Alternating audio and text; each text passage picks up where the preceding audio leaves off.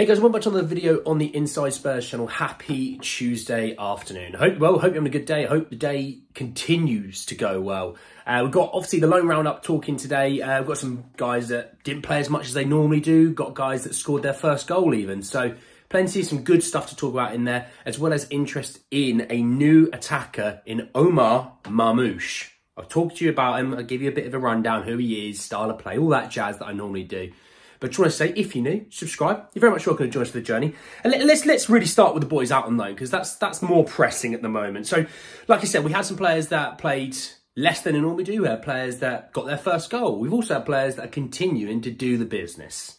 So there's a lot of good stuff coming out of the weekend. I'm going to start with the man in Leeds, Joe Rodon. And I was at the pub on Friday. Again, birthday weekend, so I was enjoying myself.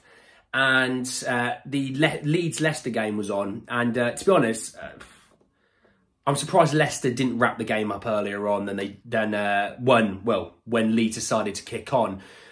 They created chances. Daka missed an absolute sitter right before Leeds just went off on one. And it was a really weird spell of just everything went right for Leeds. Deflections, you know, weird 50-50s, all that stuff, all went right. And they won the game 3-1, which is massive when you come to the Championship title race, but also automatic promotion. It was a game that, had they lost, Ipswich could have climbed right back up above them. But the fact they won it, it just brings Leicester a little bit down to the pack. And I say the pack being obviously Ipswich Leeds.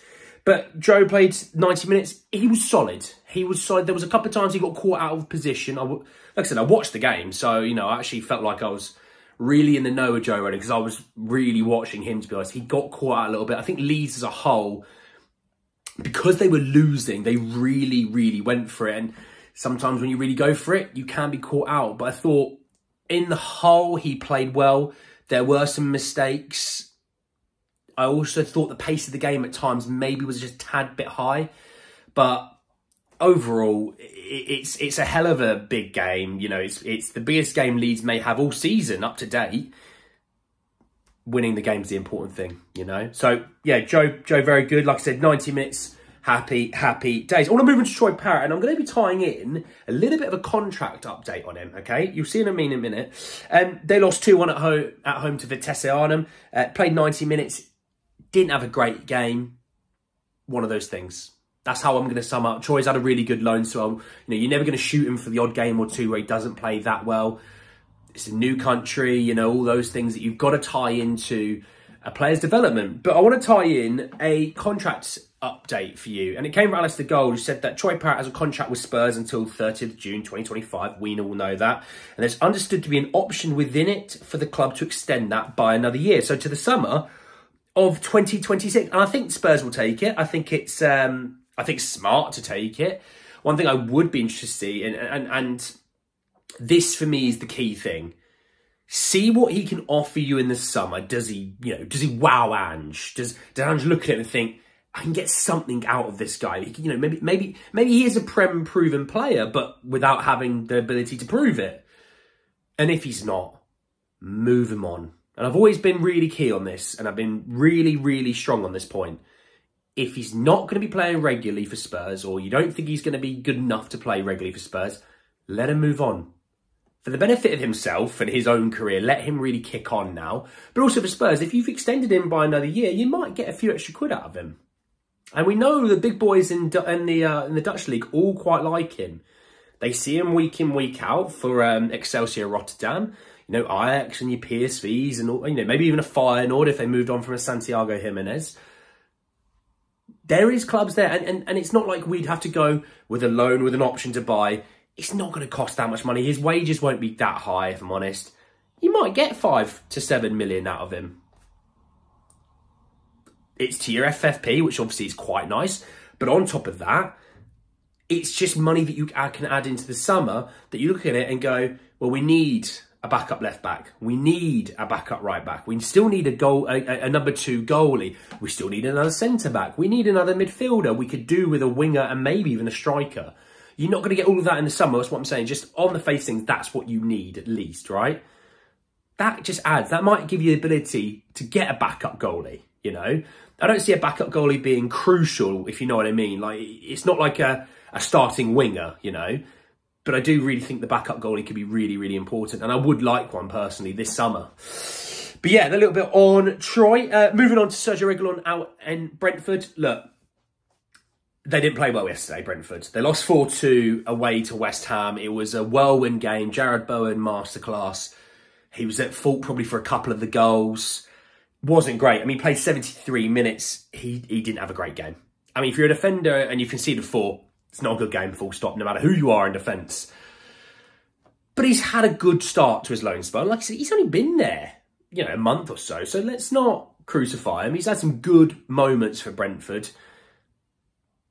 The more consistently he plays, because Rico Henry being injured obviously helps that ability. The more ability he's going to be playing, the more you're going to cash in on the summer. Because he's not here next year. We know he's not here next year. Move him on, get a few quid, off you go. Get yourself a backup. The money, think about Troy Parrott. If you sold Troy Parrott and you sold Sergio Reguilón, maybe the backup left back you get is from the money that you saved on them. It's not outrageous to say, you know. Moving on to a guy who got his first goal, Japhet Tanganga, in a 2-1 away win to Southampton, which, by the way, Millwall were just above the relegation zone. So this is a humongous win against a club who's fighting to come back up to the Premier League. So credit to Neil Harris, obviously first game back as Millwall manager. Look, Japhet Tanganga, 5 minutes in, the ball comes in from a set piece. He basically beats Bazunu, the goalie, and just loops it over him. So, you know, he had a really good game. Neil Harris was talking about the fact that he's very good, put his body on the line quite a lot. He did also clear one off the line from a Che Adams strike, if I remember it correctly. And look, 2-1 away. 2-1 away, regardless of who you are, is a good result normally. 2-1 away to a club who's at the other end of the table, in the better end. That was a win that you weren't expecting. You were hoping maybe a draw. And you got a win. It's like 3 points. 3 points, if you know what I mean, you know. Matthew Craig out of Doncaster, 1-0 win. A good result for them. Again, played 90 minutes. This is a guy, obviously, not long ago, scored his first goal. He's playing regular week in, week out football. So, look, really happy for Matthew. Obviously, this has been a really good development for him. For Josh Keeley, you know, 2-0 home win at home to York City. York City also just brought in a replacement manager. It was the Worthing FC manager, Adam Hinshelwood, I think it was. So, yeah, I think the Josh Keeley clean sheet maybe was the end of the old manager's regime. So, yeah, there's that. For Jed Spence, got 12 minutes off the bench in the 2-0 home win for Genoa, which is always really, really nice. He's actually not lost a game that he's played in, I believe, if that was a stat or something like that. He's had a really good start. Genoa quite like him. You know, again, he's only just gotten there. Whole new country, a new language, you know, a new system in regards that he's playing left wing back quite a lot. He'll be fine. And they'll pick up the buy option, if not someone else will, because he'll play enough football for him to be. I mean, it's 10 million euros. It's not crazy money, you know. But yeah, no, good for him. Obviously, good 2-0 win. I think it was home to Udinese, so you know, can't complain about that. Obviously, Tanguy Ndombele, 9 minutes. Not going to spend time on that one, obviously. Alfie Devine and Ashley Phillips together contributed, I think it was about 18, 19 minutes in a 2-0 away win to Middlesbrough, which was a really good result. You know, you think Plymouth, one end of the country, up to the absolute other end of the country. 2-0 away win. Very good result for them. Obviously, new manager's come in. He's not playing the most exciting of football, but they're getting some results. And for Plymouth, this season was about staying up. They're not big spenders. Obviously, their manager moved on in the middle of the season as well. Ashley and Alfie, they love him down in Plymouth. They love them both. So, do you know what? Not gonna be angry if they don't play 90 minutes every single week. They can't. You know, they can't. They're human.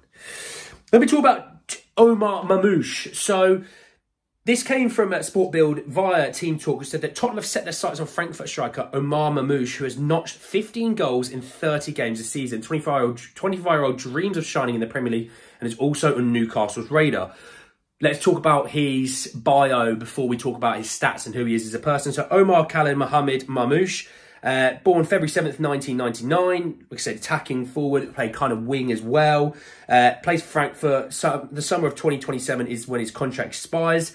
This season, 30 appearances, 15 goals, 5 assists. I think the majority you can look at via being the Bundesliga and the Conference League, where he's played 25 games. He's got 14 goals and 5 assists. So look, 25 games, 19 goal contributions. That's not bad, is it, you know? When I was looking at Omar and I was sort of trying to get to understand him a bit more as a player and what he is as a centre-forward, I look at him as a bit of a poacher. You know, the link-up, I didn't see as much there, but I looked at him as a poacher. Quite instinctive, you know, doesn't really think about the fact that he's going to shoot. He's just shooting. He's trained his mind to just not think and just hit. And I was impressed by some of the finishing. I feel like he could be quite wasteful though at times. Good penalty taker. I don't know if you care about that at all, but yeah, he's a good penalty taker. I did see some really good ones. Quite deceptive penalty. I mean, even when I was watching them, I was like, he's going down the middle. No, he went to the keeper's right. No, he's going down the left. Oh, he's going down the right. I couldn't guess where he was going, to be honest. Whereas some penalty takers, even with Harry Kane, I'm like, down the middle. You kind of can sense where it's going. With Omar, I was like, I've not got a clue there. So, look, good player. Interested to see what the value on him is, because he's not one of the top goal scorers in terms of, like, you always think of Victor Boniface, you think of Serhou Guirassy, Kane, you know, the guys in the Bundesliga that are absolutely thumping him in. He doesn't pop up on big transfer lists like that. Is that an under-radar Ange signing? You think of Vicario, you think of Destiny Udogie, you think of even like Kulusevski, Bentancurs, you think of those sort of guys that really kind of went under the radar, that no one truly expected Spurs to go and get, who have become quite key parts of the squad. Potentially this could be another one. And I think we should forget about the idea he's not 70 million, he can't be good. We should think about, he's playing in a top 5 league. He's playing, hell, I think the Bundesliga might be the second best league in the world. So he's playing in a really good league. We've seen Haaland come over from that league and absolutely destroy our league. So it's not like it's a farmers league, in my opinion, especially not this season with Leverkusen doing the business. He's still at Bayern Munich that are decent, you know. Leipzig are good. Dortmund are actually struggling. And ironically, the league still looks really great even with them struggling. So I'm not going to look at it as he's not scoring 45 million goals a year, he can't be good in the Premier League. I look at it more of a system fit. And if we can allow the idea of playing through balls into our strikers, you know, running in behinds, he is a good presser of the ball and he's got good energy, and I like that. So it's not a bad shout. And I think, look, we still need a striker. I think we need a winger. Do Spurs, and I'm just going to put it out there, I don't know if they do. I'm not going to give my opinion on this right now, but it's something for you maybe to think about. Do Spurs go, well, we're not going to get the marquee winger like a Pedro Neto, but if we got a winger that was worth 35, 40 million instead of being 70, 80 million, maybe we go get a striker as well for 30 million. I don't hate that idea. Doesn't mean it's the right idea. I'm just saying I don't hate it. But anyway, guys, then the video. Hope you did enjoy it. Drop a like on the video if you did. Hit me in the comments section your thoughts and feelings about all the boys out on loan. Obviously, any good, bad, or ugly, as well as your thoughts and feelings about Omar Marmoush. Would he be a guy that would you want? Would you need to think about it a little bit more? Would he not be?